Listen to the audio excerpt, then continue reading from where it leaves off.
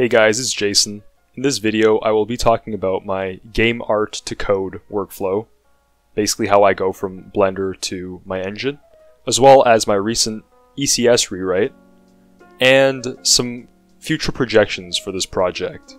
I really hope you enjoy the video. I wanted to start making custom racetracks for my game, so basically a terrain map with a racetrack on top of it. And I picked up Blender, and it was quite intuitive for me, as I already understand how meshes in 3D are defined programmatically. So the options to build these meshes in Blender really made sense, as well as to texture them, right?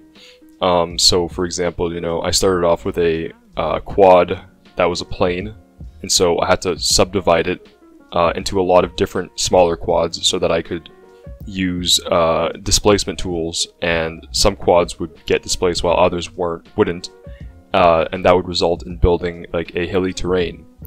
And then from here, I added spline curves for the road, and then I used the array modifiers on some Blender objects to basically build the continuous road based off a spline curve, and then texture all of these individual objects with UVs so that I could apply the road texture, for example.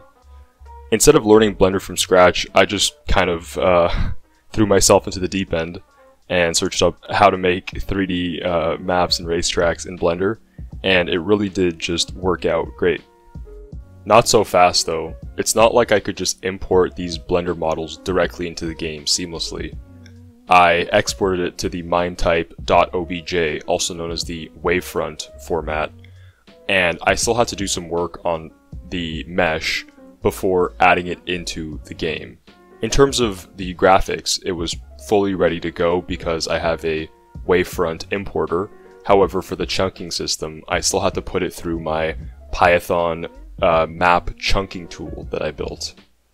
This was built with libraries called PyVista and PyWavefront, which basically do all the heavy lifting of loading in the wavefront object into Python, and then I do my chunking algorithm, and then I'm able to display all the chunks in a integrated OpenGL viewer that's abstracted away from me by PyVista.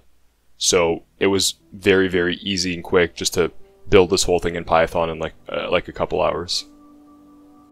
As of now, I've actually gone through a couple of rewrites. So my first rewrite was purely object-oriented, and there was also a very clunky rendering system. So it was very CPU-bound, as render instructions had to be generated for an agnostic game renderer to perform the GL binds and draw calls. So there was an overhead of creating render instructions per game loop tick, and also the code turned into spaghetti real quick, as I built in a terrain physics chunking system, and this had to be in the main game loop beside render and update physics. And at that high level abstraction, I had to pull in lower level objects that weren't supposed to be visible from that main game loop, and so it really just broke the design, as I had a game loop that would call render would call the game renderer, and then the game renderer would get the objects from object renderer, which would then prepare the render instructions and then pass it all the way back up the chain. But then now with my terrain chunker, I had to basically say, hey, I want to skip all that shit, go to the render object renderer to get the entities, and then so it kind of just broke the pattern, and it was just terrible. So the second rewrite was actually much better. I used the Entity Component System Design Pattern, or ECS for short, and I really streamlined the render pass, as now I just have entities with render components attached to them, and then on the render pass it would just loop through all these renderable entities and just ask, hey, draw yourself, draw yourself, draw yourself. So this also comes in with the single responsibility solid principle, where one kind of class is doing something very specific. So this was much better in the second rewrite, because in the first one I just had these monolith simulation objects with rendering stuff and then I had physics stuff all in one class. So that kind of got messy, whereas here I just have a vehicle render component and then a vehicle physics component, right? And the rendering pipeline was actually noticeably better, as in the first rewrite I had a lot of screen tearing, especially as I had a lot of stuff open, and I guess the program was being scheduled amongst other programs a lot, so the CPU didn't have that much time to build these heavy render instructions, and then that would cause a lot of screen tearing visually. So that really got improved in the second rewrite.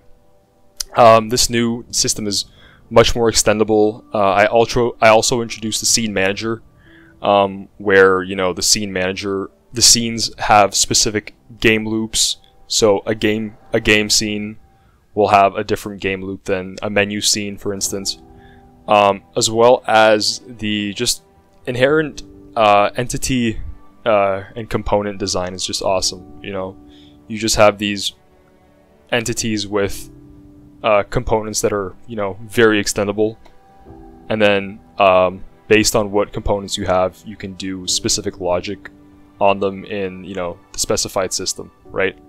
So this just really works well, you know, for the game and simulation kind of applications, and I understand why everyone uses them. Thanks to your guys' comments and suggestions about how I could make the game appear better. Namely you, Todd, for suggesting the anisotropic filtering as well as messing around with the Mipmap settings.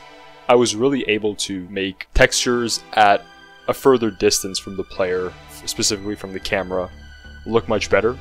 As well as I added back the wheels and I corrected the textures, and I'm still fiddling with it, but I basically got it back to the way it looked in the second rewrite.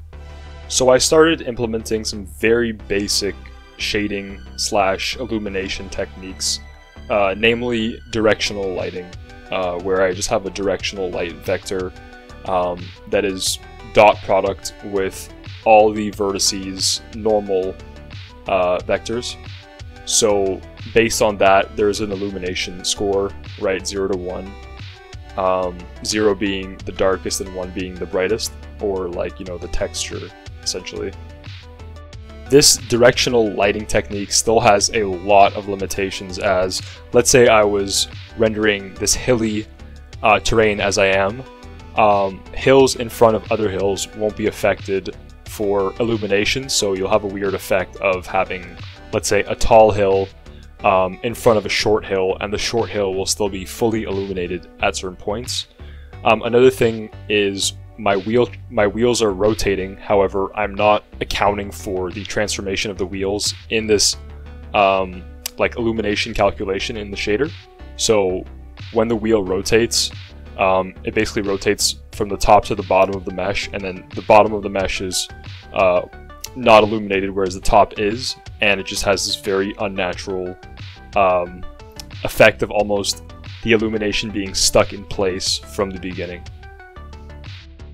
So at this point, I've created myself a pretty nice workflow to build custom racetrack maps, import them into the game, and yeah, just drive on them, right? And I also got this newer ECS rewrite back up to par with my older version of the game. So now it's really about adding additional functionality onto the system and really seeing where it goes.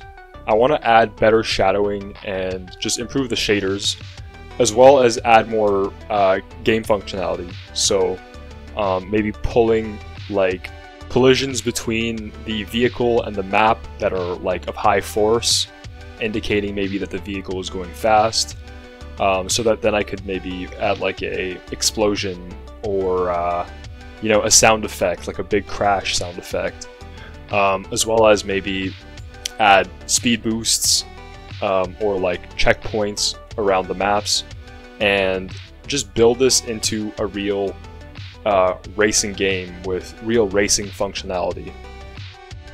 Last thing for this devlog is that I want to thank you guys, the viewers, for such great comments and support on all of my videos.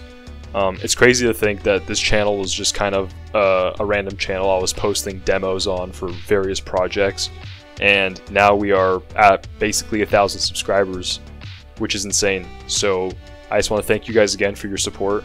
It means so much to me, and I really hope you guys have an awesome day. Bye.